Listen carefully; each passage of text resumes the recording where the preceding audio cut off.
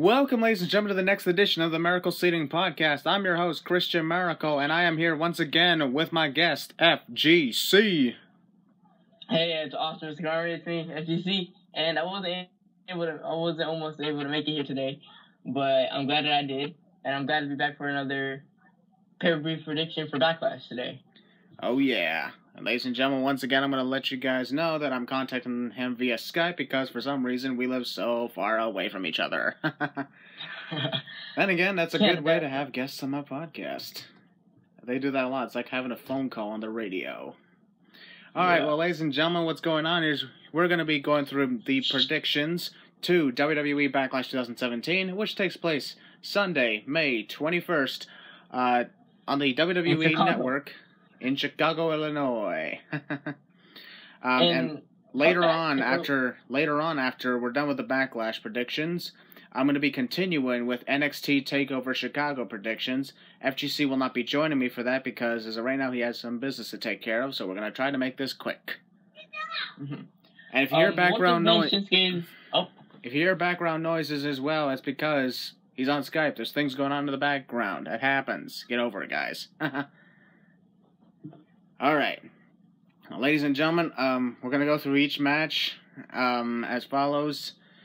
But we're not gonna. Once again, I'm gonna let you guys know we're not gonna count the pre-show because, like I always say, the pre-show is not part of the scheduled event. In my opinion, anyway, it's my opinion. Opinions may differ, but well, it's only shown to those who have the WWE Network. Anyway, that's pretty much everybody at this point. All right. Ain't Shinsuke's in-ring debut gonna be today in the pay-per-view at Backlash? Yes, indeed. Shinsuke Nakamura gonna be making his SmackDown Live debut since he technically first appeared a month and a half ago. Is that one moment when you realize it takes a month and a half for somebody to make their actual first match? And at a pay-per-view. Yes, indeed. Alright, well, anyways, speaking of Shinsuke Nakamura, however, yes, indeed, he's going to be making his debut match for SmackDown Live as he goes one-on-one with Dolph Ziggler. And FGC, what do you think about this one? Well, I want Shinsuke to win, but I have a feeling Ziggler is going to win via him cheating in some type of way. That's all I really got to say, because, yeah. Well, Ziggler's going to pretty much cheat his way into winning this one. Well, for some people, like a match between Ziggler and Nakamura, like a cheap victory? Yeah. Well, for a lot of people, like a match between Nakamura and Ziggler is something they've always wanted to see for a long time. But nevertheless, I'm actually going on the side of Shinsuke Nakamura here to get a victory, or, like you said, Dolph Ziggler wins by controversy to continue this feud. I wonder if he's going to be going into the Money in the Bank ladder match. I don't know. All right, let's go to the next one. We have another match going on. Luke Harper versus Eric Rowan. Harper versus Rowan. That is a match. I don't think we ever seen that on pay-per-view yet, even though they've clashed so many times in the past. Huh. Nevertheless, who are you going to go for in this one? Luke Harper. Even though these two have been getting pushed a lot lately, but it seems like it really hasn't worked out well as big of a push they've gotten. So Luke Harper has been on a roll as of late with the Orton and Wyatt story, and this match may be the big push for Harper. Or Harper may be winning this by DQ. It may or may not be the moment. We'll have to just wait and find out. Moving forward, I'm going to go on the side of Luke Harper as well. However, I'd be surprised if Eric Rowan pulled off a victory here. Because honestly, there's so many crazy things he's been doing lately. Like recently on Talking Smack, he actually appeared. He had a balloon in his hand and he just busted it in front of Renee Young and pretty much laughed his ass off. Yeah. I want to show you something that's gonna make me laugh. Gets her the balloon, pops it. Ha ha ha ha ha ha ha. Yeah. If anything, that laugh is more creepy than anything else. Alright, FGC is adjusting his headset, ladies and gentlemen. That's alright. So if you heard a crackling noise, that's what that was.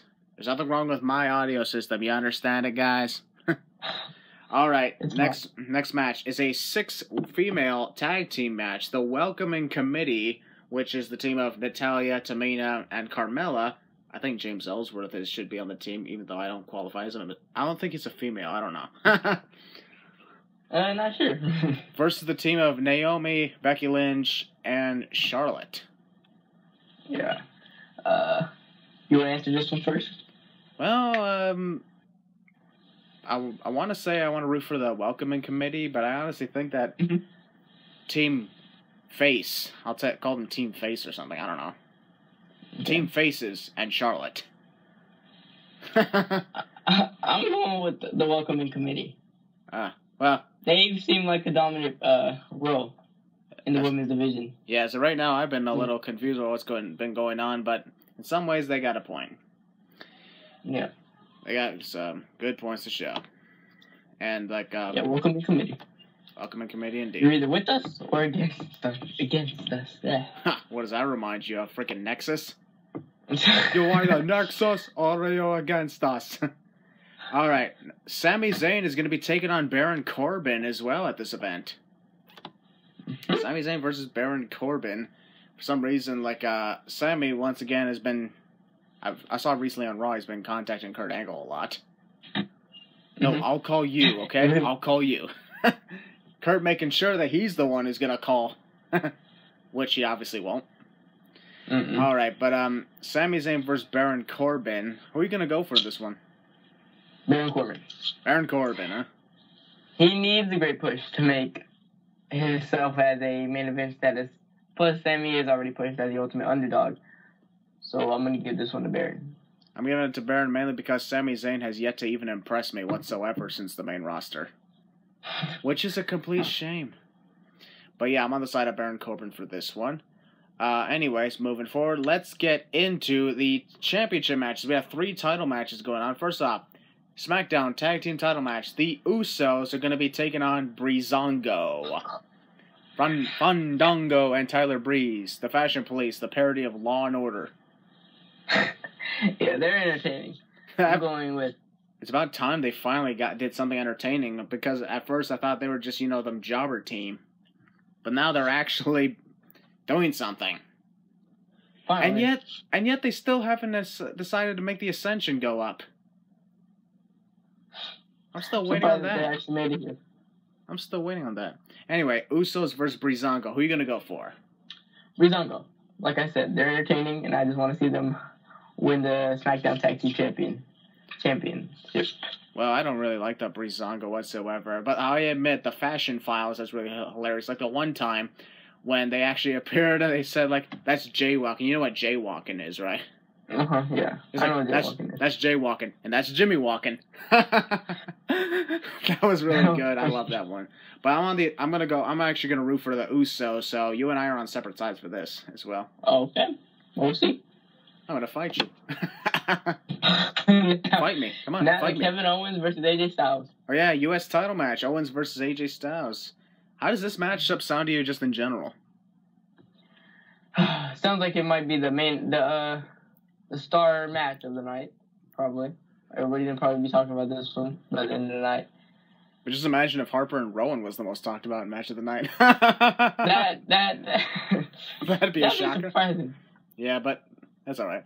Owens versus AJ Styles for the U.S. title. Kevin Owens recently just destroyed Chris Jericho and took him out of commission, so there's that to think about.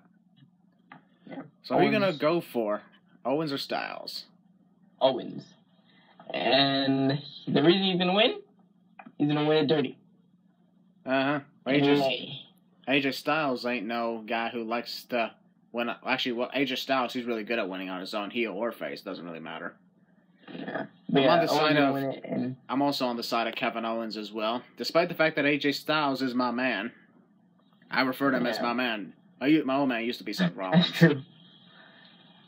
He's had the hair like him and everything. But yeah, I'm going Owens because he's going to win this dirty and keep the belt the next time until Jericho returns, probably. Yeah, probably. Anyway, this goes up to the last match of the night, and this is the most unusual match I've ever heard of. WWE Championship match, Randy Orton versus, what, Jinder Mahal? Don't blink twice. It's like, you don't have to blink twice and open your eyes. That's actually true. I know. I don't know how that's true. Because wasn't he a jobber like a month ago? Yeah. He was a jobber, and all of a sudden he's going to be headlining this event for the WWE Championship with the Cena brothers. Yeah, I don't know. I'm surprised that he actually got his chance for the championship match, but... Yeah, I don't know what the hell's going on with this case. From my point of view, I'm honestly just thinking this is just filler for Orton. I want to see how he can do in this type of position facing Orton. Yeah. Well, I'm on the side of Randy Orton for this one. Yeah, same. Yeah, because honestly, I keep thinking this is just going to be filler for Randy Orton's title reign. I could be wrong, though, because I remember the one time John Cena versus Sheamus in 2009, I thought that was just filler for Cena's title reign. Look what happened. Tables match. Cena got put through, Sheamus wins. Well, ladies and gentlemen, we just covered up the predictions for Backlash 2017. It's going to be taking place this Sunday on the WWE Network. In America for just $9.99, but for Canada, $11.99, because WWE hates Canada. I'm going to continue the podcast momentarily. In the meantime, FGC will say his goodbyes for a moment.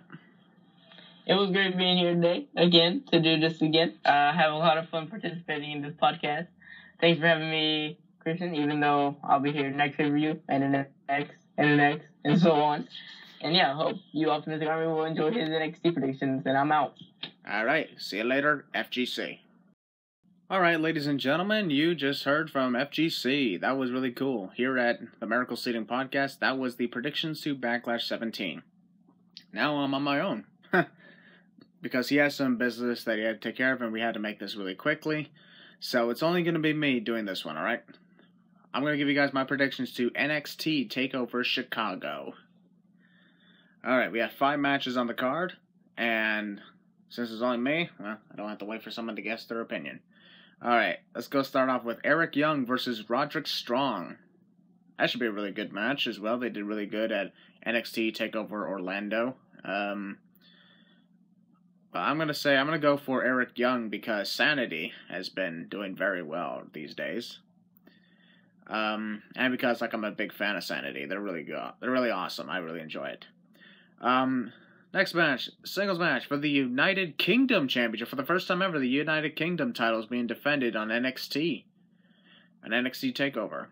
That's going to be fun. As Tyler Bate, who, by the way, is a year younger than me, so I can finally say I'm finally older than somebody in the WWE. Ha! Tyler Bate versus Pete Dunne. Was it Pete Dunne? I don't know. I'm sorry. I'm just going to let you guys apologize ahead of time. I actually do not keep up with the United Kingdom stuff because, well, I just never found it interesting. Sorry, guys.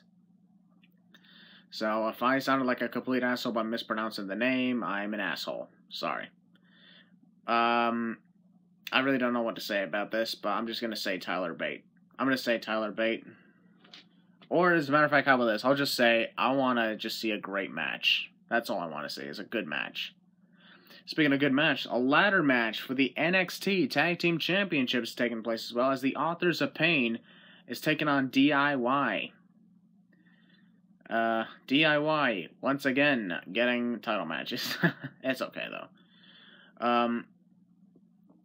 Moving forward, I'm going to go for the Authors of Pain to win this, despite a ladder match not really being in their favor considering their size, but then again, anything's possible.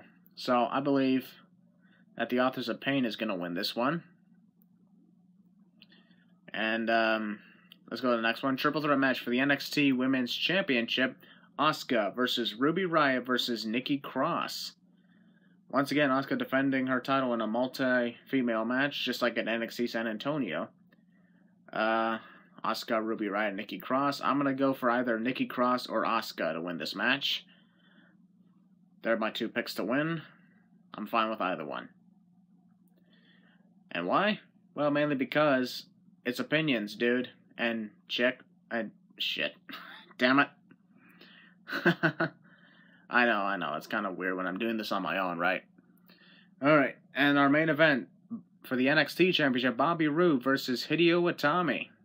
Bobby Roode versus Hideo Itami. That should be very, very interesting as long as Hideo Itami doesn't get re-injured once again. He's basically Tony Romo for the Dallas Cowboys. But I'm going to go for Bobby Roode to retain the championship because Bobby Roode is glorious. I got nothing against Hideo Itami, but I'm going for Bobby Roode to win. Alright, well, I wanted to make that really quick and brief, but those were my predictions to NXT TakeOver Chicago. Once again, I apologize that FGC could not be here for that one. You just didn't have time to do it, so we took care of Backlash. Alright. Thank you guys for joining me on the Maracle Seating Podcast, and I'll see you guys next time with BCN Rollins for paper review for both NXT Chicago and Backlash. Good night, everyone.